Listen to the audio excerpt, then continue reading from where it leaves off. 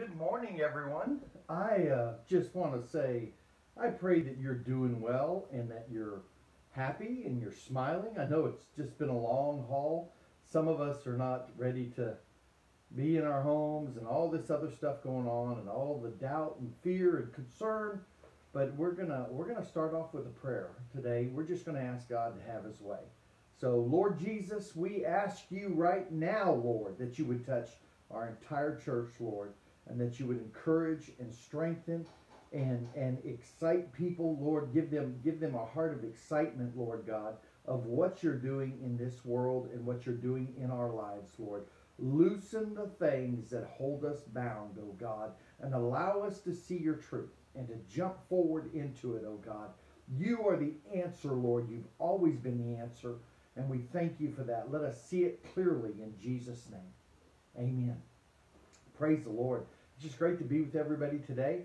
This is April 30th, 2020, and we are coming out of the pandemic thing. I'll be glad when we're not even saying that word anymore. But who knows? We live in a new world. There's able to, for these viruses and stuff to travel and do stuff. So there's no telling what the future looks like. But I do know God will be in it. I'll be serving God. My family will be serving God. Our church will be serving God. And we will be winning souls. All of the above. And helping people survive their life. Amen. And make it safely to heaven. It's just good to be serving God. Now, our upcoming schedule is this. Our schedule is this tonight we have home group, and it'll be available on Facebook. It'll be a link on Facebook to a home group. Now, we might not have all of our home groups on there, but there'll be something available. So if you want to go to a home group tonight, you'll be able to go to one. Ours will be hosted by my wife. I will be in a board meeting with Urshan College. It's a very busy day, but that's quite all right.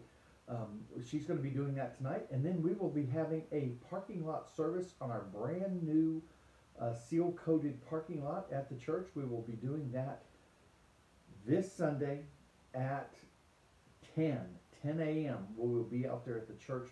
Why don't you come just a few minutes early? You'll be able to stay within the parameter of your vehicle. You can open the door, raise your hands and worship. Sunday's supposed to be one of the most beautiful days we've had in the longest of time. Come and join us. If you've never been to the church, then come on out. You'll love this. It's a time of, we're basically having outside church. It's a real great time. We're still using social distancing because we want to be cautious, but we'll be able to see everybody, wave at everybody, even have conversations with each other. That's going to be nice. And let's see, I think that's about it on that. At this time, I'll let my wife come, and we are going to spend some time with you together. Yeah, anytime you turn on this and I'm all the way over on the side, that means she's coming. Now, for any of those who want a very basic Bible study and a glimpse into the Bible, come to our Elements class. That's one of the classes we've been doing. It's Yes. Elements, starts with Elements 1. It should say lesson 1 or something like that. But it's called Elements. And then just recently I started one called Enemies We Face. And I'm on lesson 3 today sometime. Now that might even roll into tomorrow. Because you've got board meetings all day long, so that's Yes, going to so be difficult to that's going to be fit complicated. in. Yeah.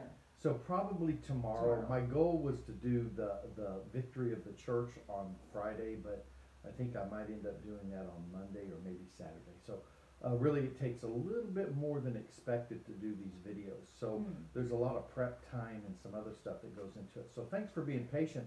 But you'll find those on our site. And then I also want to recommend Jeff Arnold. That is an amazing site. Also Brother Chester Wright. Yes. Both of those are prophetic elders that are capable. Also go to Mike East's site. He has some incredible videos that he's been producing. This is a time, the rise of the prophets. It's a time when God, people have told us about our churches, some Pentecostal churches, not just UPC, but we're a non-for-profit. We don't have any profits, non-profit. So the thing is, that's not what you want to be. You want voices speaking into your life constantly. And those voices are not just voices to hear, they're voices to listen to. Recently I've been reading Jeremiah, and it's very clear that they were not listening. And even Jeremiah said, surrender to Babylon. But the king refused to surrender to Babylon. And what happened? His eyes were put out, his kids were put to death, and he was taken into slavery. But Ooh. the other ones who were obedient to the king of Babylon were taken and were just ate at his table every day, and in other words, had a very highly esteemed life. And praise the Lord. I mean, that's what happened. You want to read anybody's name? Oh, that's good to see everybody out there. Of course, I don't know who I'm seeing as I kind of look into the view there, but now I saw Heather on. I saw Heather this morning. Hello, Heather. Good morning, Heather. I pray that your day is fantastic. And we'll shout out. I know Eric watches, and Yes. I know there's lots of folks that watch. God bless y'all. It's been a good time for us. Amen. Okay. Let's get started here. All right. What we want to do today is talk to you for a few minutes about 10 ways to teach your children integrity. Now the word integrity is a very simple word. One of those, $50 words, but when you condense it down to 50 cents, where we can afford it, it ends up being lying. How to teach your children not to lie. It's kind of like who your children are when no one is watching them, and they find themselves potentially in a situation where it tests their character. So yeah, and these are real basic. Sure. So we'll jump in there, and we do this together because we just want to show y'all us, and a lot of things, more things are caught than are taught. Sure. There's things you pick up, little innuendos and Right. stuff, and what we want to do is share what a Christian family looks like when it is relatively mature. I hope we're mature. And we're mature by the fact that we Sure. have all adult children, Right. and that we have 8 grandchildren. Right. And 9. Well, baby number 9 is almost here. Sarah is due in the oven. May the 15th, so we're only 2 weeks away from that one. My little baby Sarah's having babies. Crazy. Her third baby. Well, that's some of it. My wife and I have owned probably 6 companies. My wife has run one of our companies for years. All sorts of different things have taken place. We've moved all over the place, and God has been really good to us. So Yes, we're trying to bring yes. that forward and say, look, we've had a lot of mile experience, and we just have found some of these principles to be founded in truth. So Yes. I'm going to start with number 1, and that is this one's really complicated, and it's a lot of words. Drive the speed limit. Pretty simple. I think it's interesting that you got number 1 and it's drive the speed limit. But, I mean, and the reason that's on there is because the speed limit is how you're living your life every day, practically, maybe not every day anymore, but in the future, every day in the vehicle. And children are attentive to what we are doing when no one is looking. So it's a rule that our government has set out there that you have to govern your own self, basically. And I'm going to confess here. I mean, this is an area I mess up constantly. I'm thankful for folks that do remind. I mean, a few years ago, I think DJ jumped in on the bandwagon. He's an adult, and he just decided, I'm going to drive the speed limit, and people were kind of lining up behind him. And I understand those things. I appreciate it. You want that principle to be there. We Right. don't want to be liars, right? Right, or rule breakers. Or rule breakers. That's Yeah, better. yeah. Rule breakers. Absolutely. And number 2 is never ask your child to lie for you. I'm always amazed at parents that will do that, I mean, And it's way more common than you think. it really is. It is. Because, parents find themselves in these tricky or these sticky spots, and their children have to represent them, and so they tell the child, to lie for them, basically, regardless what it has to do with, even if they're tiny lies. A lie is a lie. And so children need to recognize that their authority, their parent, is not going to ask them to do something that's against the scripture. Don't ask your children to lie for you. Yeah, I'll throw in a real quick example of that. Is that we had a friend once that was hunting over a bait stand, and that's okay. There's certain places you can hunt over a bait stand, but it was a black bear bait stand, and it ended up being a grizzly bear. Grizzly bear came up, and they couldn't help themselves. They shot the grizzly bear. Well, they took the grizzly bear down to their vehicle, and then he looked at his sons, who were probably 8 or 10, 8 and 10, and told them that we can't tell anybody that I shot this over a bait stand. And so he asked his kids to lie. They came to my house to show me the bear, to kind of go look at my bear, and lo and behold, he had the kids lie to me, and he lied to me. And then a little while later, he came back, probably a day later, his conscience was hurting him. He came back and he had to confess that what he had done. And I told him, I said, turn yourself in.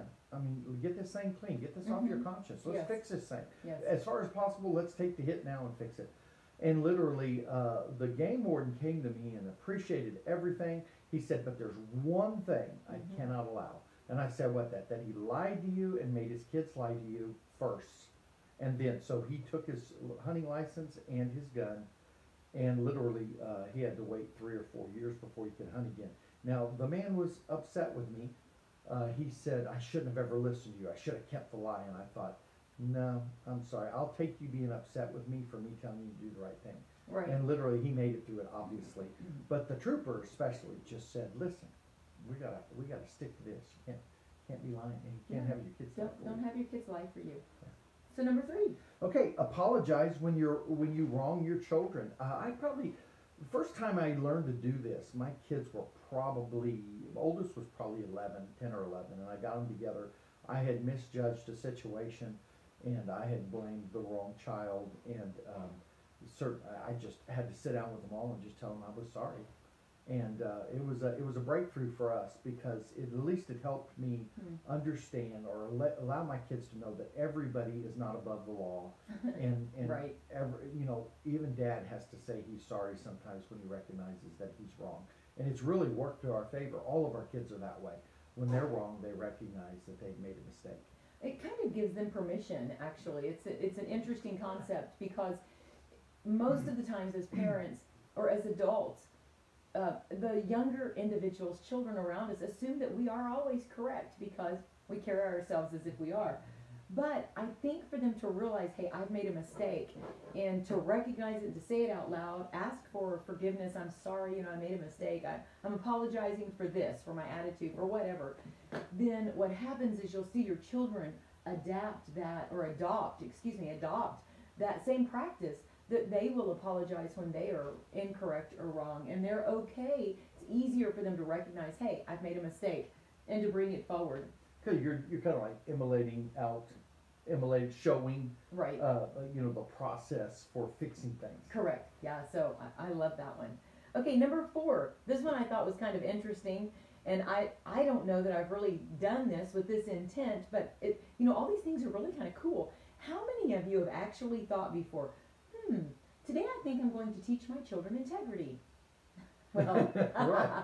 Well, I never did. I didn't think it like that. So it's interesting to have this concept and this thought. But okay, number 4, send your child into a store with more money than they need to buy a particular item. When they come out of the store, see if they offer you the change. The change from the $10 bill when you sent them in for a gallon of milk and some eggs or something, and you're sitting out in your car and you're working on your phone or whatever you're doing. What a concept. I mean, I've got children that, number 1, won't take my money, and then I have children that will take my money, and then I have children that will take all of my money and keep it. And so, it kind of depends on the child, really. It really does. But it's interesting. What a concept, send Now, them in. I want to jump in here. My Yeah. dad did this with me constantly, all the time.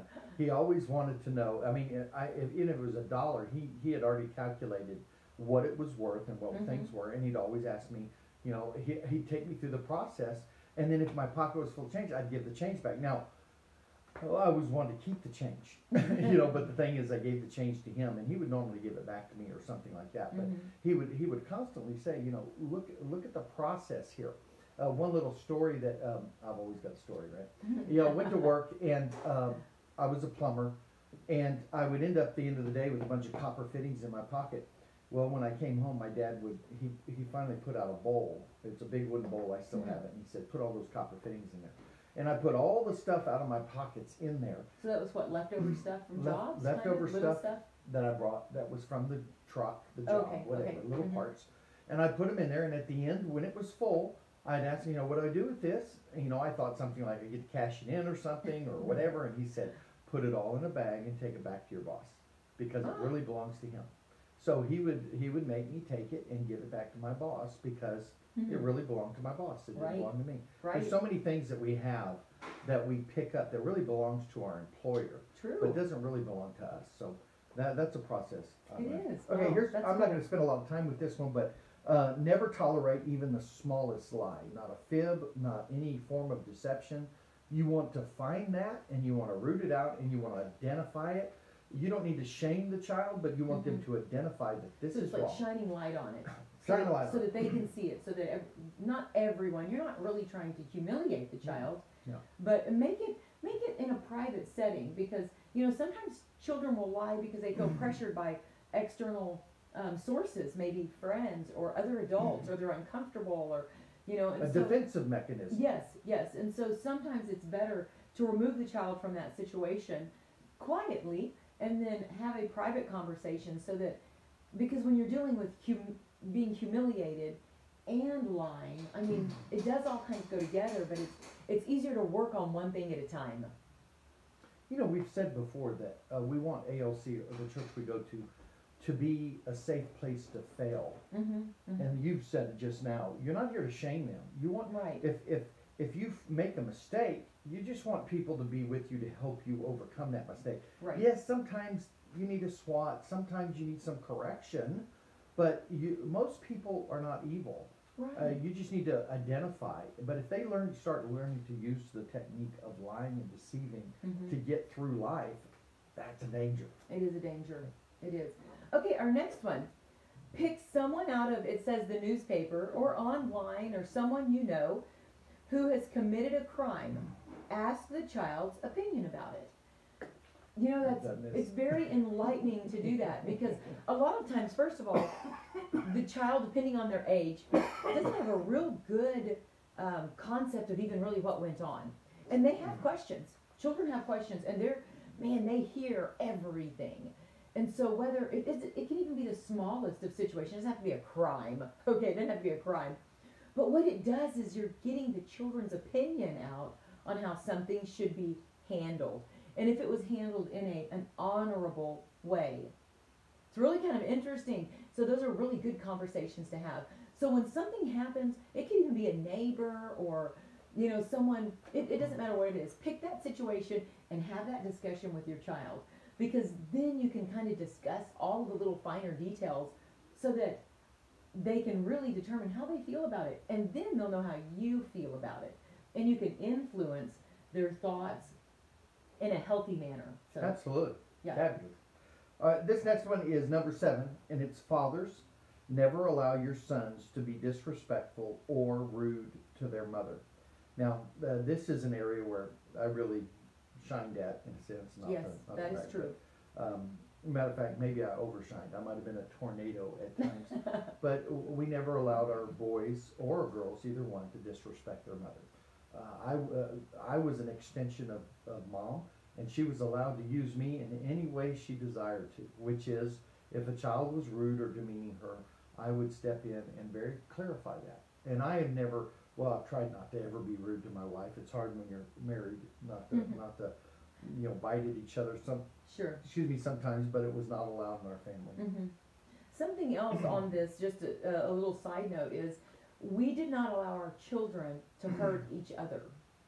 So, for instance, in our family unit, our family was supposed to be a safe place, and kids squabble, kids fight, and when they're little, like 2 and 3 and 4 and 5, I mean, don't get me wrong, I would come in and one child had bit the other child, and the other child bit the other one back, and back and forth they would go. So I'm not really talking about that, although I kind of am.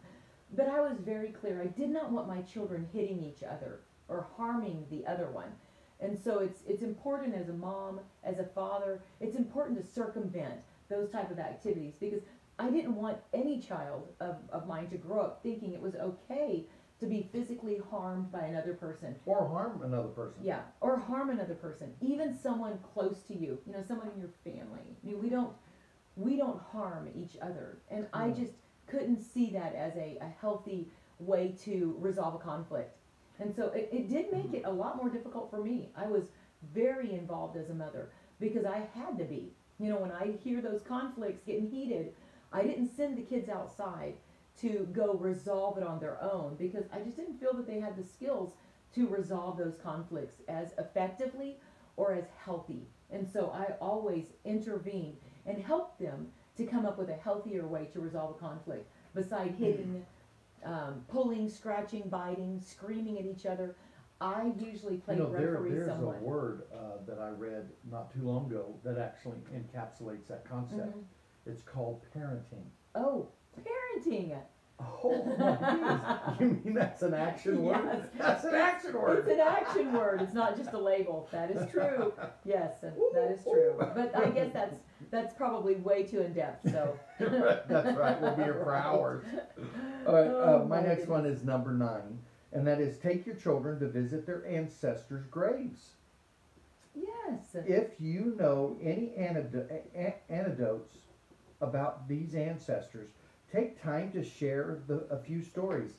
Now, I don't think either one of us are perfect at this, but we do have a sprinkling of this in our family. My family, my side of the family, is buried in Turtle Creek Cemetery in Kerrville, Texas, back probably 4 or 5 generations at least.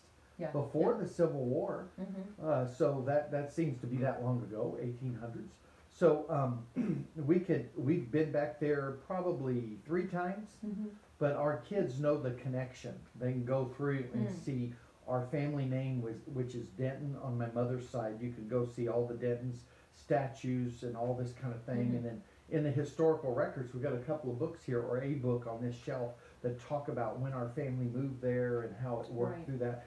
And then we also have in St. Jerome's Cemetery in San Antonio has a whole lineage of Huslages buried there, because we moved from Missouri to Texas. So I know these things, but we're only Huslages are only 4 generations from Germany. So the idea is how they came over, and the first man was Joseph Huslage, and it went on through that whole system. Well, the idea is to connect your kids up with some of those memories. Yes.